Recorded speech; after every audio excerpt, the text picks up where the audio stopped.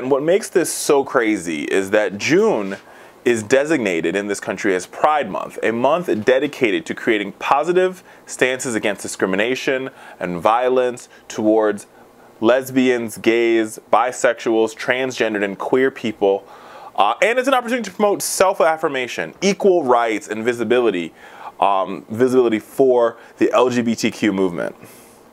And if you think about this in juxtaposition to last year, right? Last year, we were celebrating the Supreme Court's ruling that said that marriage, everybody could get married.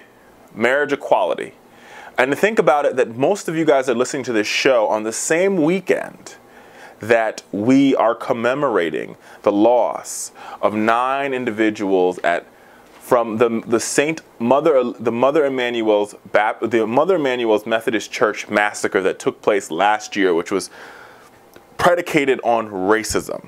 And to know that the Pulse nightclub shooting was predicated on homophobia and hate says to me that a lot has changed in a year, not for the better, but for the worse, right? There's no question that what took place in Orlando was indeed an act of terrorism. But I don't want to focus on the terrorism part, because I think what terrorism does is it washes out the memory of those 50 individuals, or 49, excuse me, that lost their lives. This was a hate crime that was coded and based in homophobia. Now, we all agree that the shooter was of Muslim descent, and we're trying to figure out whether or not he had pledged allegiance to ISIS or he had pledged allegiance to whoever. But that doesn't matter to me. What makes this massacre so heartbreaking is that it took place in a building, in a place that is so sacred to the LGBTQ community. You see, Pulse nightclub, like so many other nightclubs all across America, is a place that allows for you to be self-affirmed. It's a place that's open arms. It says, be whoever you want to be.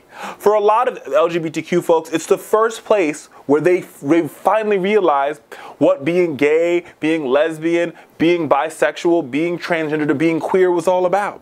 It's the ideal behind it, a place where you can go to where you are safe. And that safety, America, just like a jar, was smashed open by this shooter. But here's the thing, that safety has been in jeopardy far, far, far before that shooter walked into Pulse nightclub. Over and over again, all across America, in state legislatures, in school board chambers, in city halls, we've seen misminded politicians push forward laws to mitigate the rights of LGBTQ folks, whether it be the act that was passed in North Carolina that says that transgender individuals can't go to the bathroom where they identify, or it be laws passed in 1992 by the FDA that says a gay man cannot give blood if he's had sex, or better yet, any man who's had sex with a man cannot give blood, but a woman who's had over 2,000 sexual partners can give blood.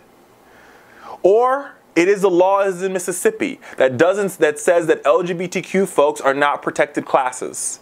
Over and over again, throughout this nation, we've seen politicians try to mitigate the rights and discriminate against LGBTQ folks. They have created what I would call a fertile ground of hatred and bigotry that allows folks like this shooter and allows ISIS and other groups to push forward their hate rhetoric against gay, lesbian, transgendered, bisexual, and queer individuals.